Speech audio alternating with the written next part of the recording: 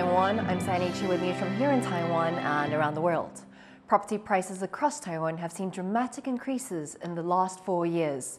The northern city of Hsinchu has seen the highest increases, with prices going up by over 80%, and national average property prices across Taiwan increasing by 46% since the first quarter of 2020. Real estate agents say the steep increase is making it harder for young people to get on the property ladder. The country's property prices are among the highest in the world, with average wages being some of the lowest in advanced countries. Legislators in Taiwan are trying to help working parents balance childcare and their careers. Tiffany Wong reports on some of their proposals. Newborns, a dwindling number in Taiwan. The country has one of the lowest birth rates in the world, and last year hit a record low of 5.82 births per 1,000 people. It's an issue the government is trying hard to remedy. Under current employment laws, the government provides subsidies for those taking parental leave for children under 3 to try and ease the financial burden for Taiwan's young working parents. But some legislators say the country's working parents still need more support, and they are proposing that the government allow people to take parental leave until their children are 8 years old. They're also proposing more flexibility in the amount of time that people can take off. Parents are currently required to take a minimum of 30 days off, a period that results in a dock in their pay. Legislators say it makes more sense to allow parents to take time off in day or even hour increments to deal with the unpredictability of parenting. 长病毒这个问题就常常花掉家长可能要请个5天，那常常都会是他们一个在劳动条件里边，他们会觉得对他们来讲比较不这么好。 The new proposals also seek to encourage fathers to take parental leave to promote equal participation in childcare for parents, a model legislators say has worked in Japan. 员工超过100人的公司，并且这大概5万家去制定而且公布男性育婴休假的比例的目标，是不是？他这样子才可以彻底的从上而下的带动整个企业文化。 For many here, more needs to be done to improve not just Taiwan's work culture, but its support of parents who are employees. 目前在职场上，在对于就是怀孕的育婴的这个部分，好像还是没有到那么的友善。我觉得单纯孕育这样可能还好，可能费用的补助会比较实际一点。 What's clear is that under current regulations, there are still a lot of barriers for young adults here to having children. Along with a declining birth rate, Taiwan's population is rapidly aging, causing concerns for a diminishing workforce and an economic slowdown, making it a priority for Taiwan's government to come up with the correct combination of policies to support young families and bolster the country's future. Justin Wu and Tiffany Wong in Taipei for TaiwanPlus. People in Taiwan who want to give up their pets will soon face higher fees and stricter procedures to do so. New laws aim to discourage the public from thinking that the government will simply adopt their unwanted pets. But animal rights groups fear it could result in even more cases of abandonment. Reese Ayres has the story. Rejected by their owners, the welfare of these animals is now the government's responsibility.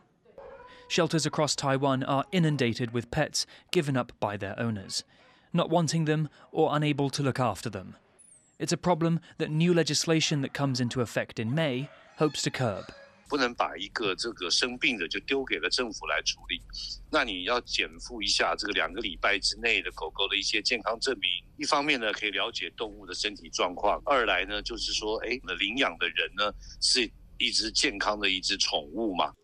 In addition to requiring health certificates and an almost $300 fee, owners wishing to hand exotic pets over to government care will have to pay an extra bill of up to $310 due to the higher costs associated with housing more unusual animals. 由于动物特殊，收容上也增添复杂度，会转请相关社团、代养团体、农场来协助安置。 While animal protection groups agree there's a problem with owners giving up their pets, they also fear this new legislation could backfire and bring about more cases of abandonment, not fewer. 基本上，你提高一些不宜蓄养的门槛就容易造成一些便宜行事的饲主呢，就是弃养的方式。我们是觉得会有一点点担心的地方。 Vets, legislators and animal rights groups all agree owners need to be more responsible when adopting and raising pets.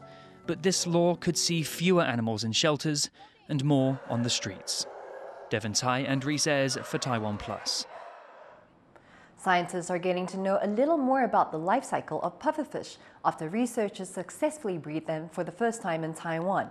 Marianne Struther has more.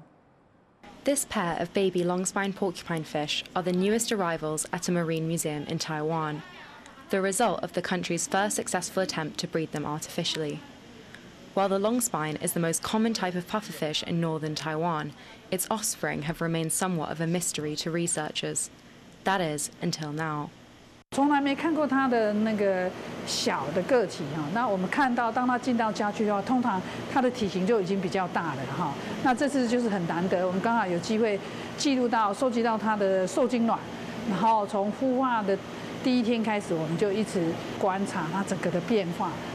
Now the museum can observe the baby pufferfish. They're learning all sorts of surprising things. 原本以为就是这些河豚，它们应该是很贪吃，因为长大的河豚都非常的贪吃，什么都吃。那在饲养的过程中，竟然又发现这些小宝宝它们非常的挑食。Out of the 2,000 eggs the researchers began with, only 20 hatched, and the 2 strongest specimens are on show to the public. And although they may look harmless at first, the pair seem to enjoy showing off their strength every once in a while. 它在遇到危险的时候，它会想办法让自己胀大，让水灌到身体里面，然后胀大。The fish can swell to twice or 3 times their original size, causing their spikes to stick out and scaring off potential predators. The fish began to develop this impressive ability at just 14 days old, making even these babies a force not to be puffed at. Ryan Wu and Marianne Struther for TaiwanPlus. An endangered Formosan black bear has been released back into the wild after 4 months after being caught in an illegal hunting trap.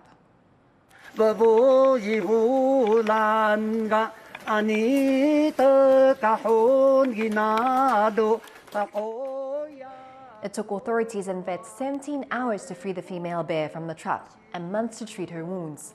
The local indigenous Jiang group named her Liyasung, which means mother of life.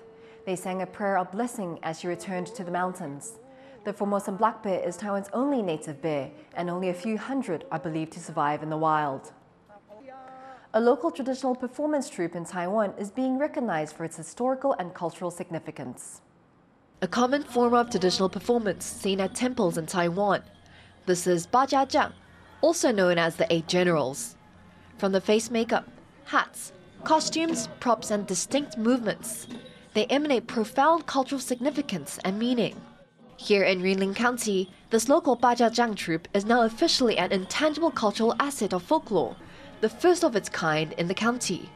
整个服装的设计，还有他们本身的这样的一个表演在技术上面的一个传承都是非常道地，也非常传神In Taiwan, performing arts traditions can be granted the title Intangible Cultural Asset to help the development and teaching of traditional skills related to that art form. This Jiang troupe was established less than 3 decades ago and usually performs at the Beigang Chaotian Temple's Madu Parade. Their performances are said to take captive ghosts and evil spirits, ensuring safety, good fortune, and protection.